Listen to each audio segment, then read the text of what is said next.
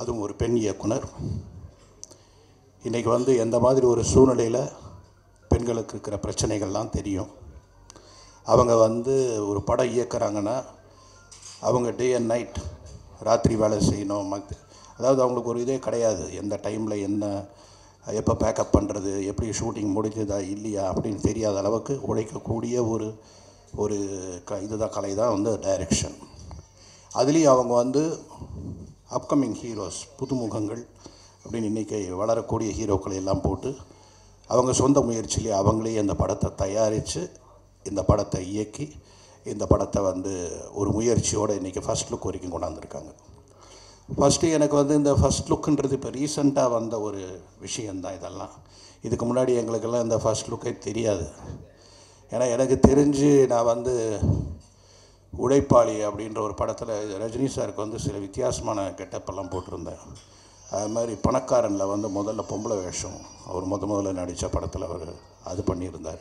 அதெல்லாம் முதல்லே வந்துடுச்சு. அதெல்லாம் ரகசியமாக வச்சு இப்படி ஒரு வேட்டையன் அப்படின்னு நீங்கள் சந்திரமுகியில் பார்த்தீங்கன்னா அந்த வேட்டையனோட ஃபோட்டோ முதலே வந்துடுச்சு. இந்த மாதிரி ஒரு விஷயம் இப்படியெல்லாம் மறைச்சி இப்படியெல்லாம் அழகாக கொண்டு வந்து ஒரு ஃபஸ்ட் லுக் அப்படின்னு ஓப்பன் பண்ணி அதை காட்டணும் அப்படின்றதெல்லாம் நாங்கள் எங்கள் சைடில் எங்கள் டைமில் ரீசெண்டாக, தட் இஸ் நான் சொல்கிறது இன்னும் ஒரு 12 வருஷத்துக்கு கூட இதெல்லாம் கிடையாது. ஆனால் இப்போ வந்து அதுக்கு ஒரு ஃபஸ்ட் லுக்குக்கு ஒரு பெரிய ஒரு விளம்பரம், அதுக்கு மிகப்பெரிய ஒரு ஃபேஸ்புக்கில் வந்து லட்சக்கணக்கான பேர் அதை பார்த்தாங்கன்னு ஒரு பெரிய ரெக்கார்டு. அதெல்லாம் யோசிக்கும்போது எத்தனையோ படங்கள் தொடர்ந்து 12 படங்கள் 14 படங்கள் வெற்றி படங்கள் கொடுக்கும்பொழுது இதெல்லாம் இல்லையே அப்படின்னாலாம் ரொம்ப யோசிச்சுருக்கேன். இதெல்லாம் இருந்திருந்தால் நம்ம வந்து அந்த நேரத்தில் எப்படியெல்லாம் பேசப்பட்டிருப்போம், இப்போ எப்படியெல்லாம் பேசுகிறாங்க அப்படின்றதெல்லாம் நான் யோசிப்பேன். ஆனால் இப்போவும் இந்த காம்படிஷன், ஏன்னா நான் ஒன்று எல்லாருக்கும் சொல்கிறது என்னென்னா, கனவுக்கு வயசு கிடையாது. எனக்கு வயசு இருக்கலாம், பட் கனவுக்கு வயசு கிடையாது. கனவு தான் டைரக்ஷன், கனவு தான் வந்து கதை. அந்த கனவுக்கு வயசு கிடையாது. என்னுடைய கனவும் இன்றைய இயக்குனர் இவங்க கனவும் ஒன்று தான். இவங்க புதுசாக திங்க் பண்ணாங்கன்னா அதுக்கேற்ற மாதிரி நம்ம எப்படி திங்க் பண்ணலாம் அப்படின்னு தான் யோசிப்போம். அந்த மாதிரி இன்றைக்கி வந்து காம்படிட்டிவாக யங்ஸ்டர்ஸ் வந்து அவ்வளோ எக்ஸ்ட்ராடினரி ஃபிலிம்ஸ் பண்ணுறாங்க. அது நிச்சயமாக பாராட்டப்பட வேண்டிய விஷயம். சில படங்கள்லாம் பார்க்கும்பொழுது இத்தனை படம் பண்ண நம்ம இந்த மாதிரி ஒரு கதையை திங்க் பண்ணவே இல்லையே அப்படின்னு யோசிக்க வேண்டியதாக இருக்குது. அப்படிப்பட்ட படங்கள்லாம் இப்போ வருது. அந்த மாதிரி ஒரு படத்தை தான் அக்ஷயா பண்ணியிருப்பாங்கன்னு நான் நினைக்கிறேன். நம்ம திங்க் பண்ணாத அளவுக்கு ஒரு வித்தியாசமான படம் பண்ணியிருப்பாங்கன்னு நினைக்கிறேன்.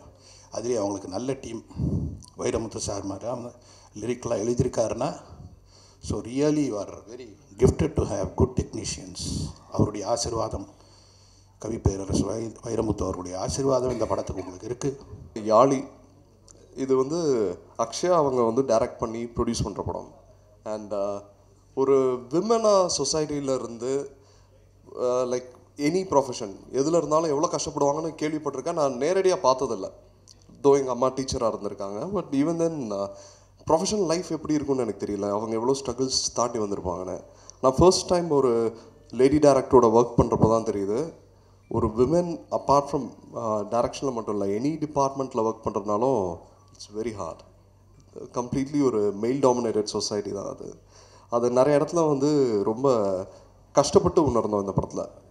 அண்ட் அக்ஷயா வந்து சஃபர் பண்ண நிறைய சஃபரிங்ஸ் பார்க்குறப்ப எனக்கு எங்கள் அம்மாவுக்கும் ஒரு வேளை இந்த மாதிரி நடந்திருக்குமோ ப்ரொஃபஷனல் லைஃப்பில் அப்படின்னு தோணியிருக்கு. ஒரு மிகப்பெரிய ஸ்ட்ரகிளுக்கு அப்புறம் இந்த படம் முடிஞ்சிருக்கு. இவ்வளோ ஒரு ப்ரெஸ் மீட் வச்சு ஒரு நல்லபடியாக கூடிய சீக்கிரம் ரிலீஸ் ஆக போகுது. ஆனால் இதுக்கு நடந்து வந்த ப்ராப்ளி இந்த சக்ஸஸ் மீட்லாம் சொல்லணும்னு நினைக்கிறேன். Such a big சஃபரிங்க. இதோட ஹார்ட் ஒர்க் பார்த்தீங்கன்னா, இந்த படத்தை நாங்கள் மலேசியாவில் ஷூட் பண்ணியிருந்தோம். ஒரு 45 days ஷூட் பண்ணோம். தென் புனேயில் ஷூட் பண்ணியிருக்கோம், பாண்டிச்சேரி, சென்னை. ஒரு குட்டி படத்துக்கான இலக்கணம் எதுலேயுமே இது இல்லை. இது ஒரு பெரிய படத்துக்கான பட்ஜெட்டும் சரி, அதோட மேக்கிங்லேயும் சரி, கதையிலையும் சரி, எல்லாத்துலேயுமே எந்த விதத்துலேயும் நாங்கள் காம்ப்ரமைஸ் பண்ணாமல் எடுக்கப்பட்ட படம்.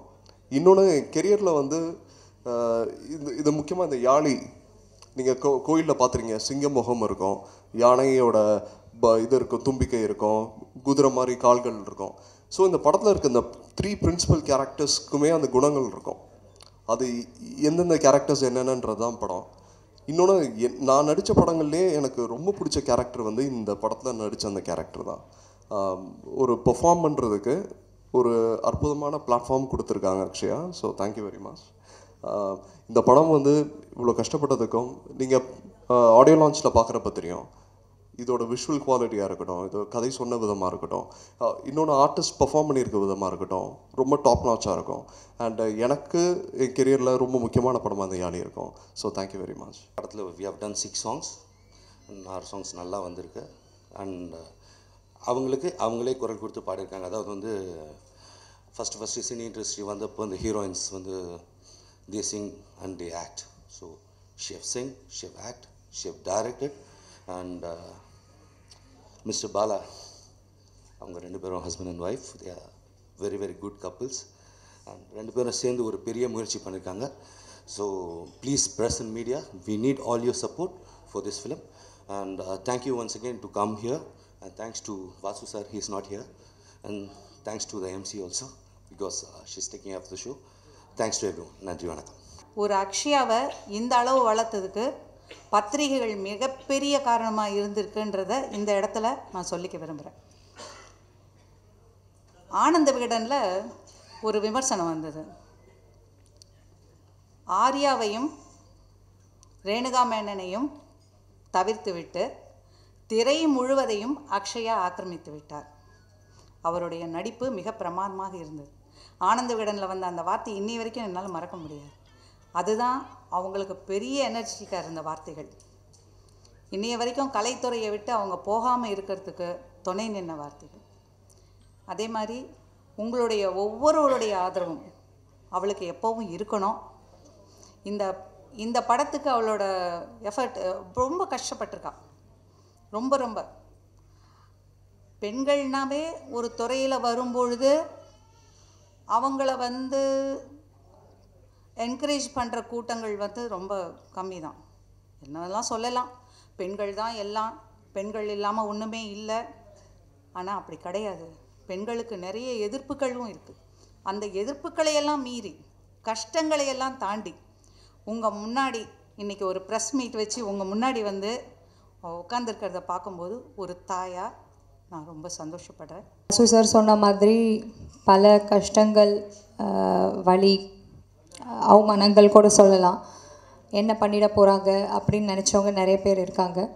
ஸோ இதோடு கிடையாது, இது ஜஸ்ட்டு ஸ்டார்ட் தான்.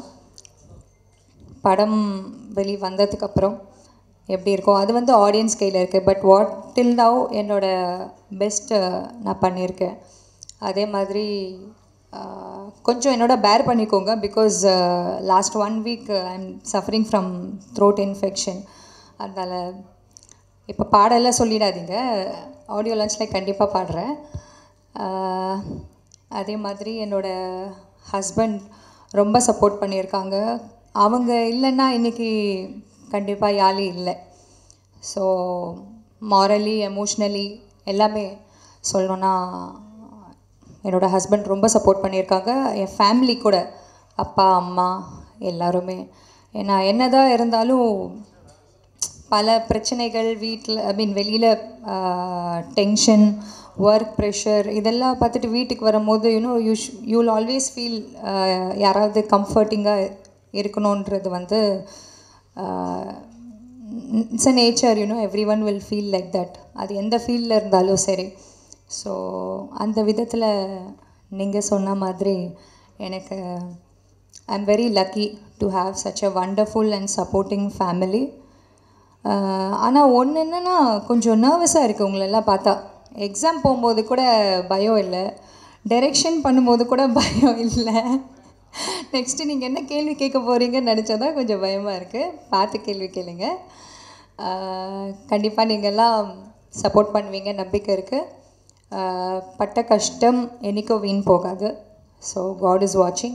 Thank you all for your support. Thanks.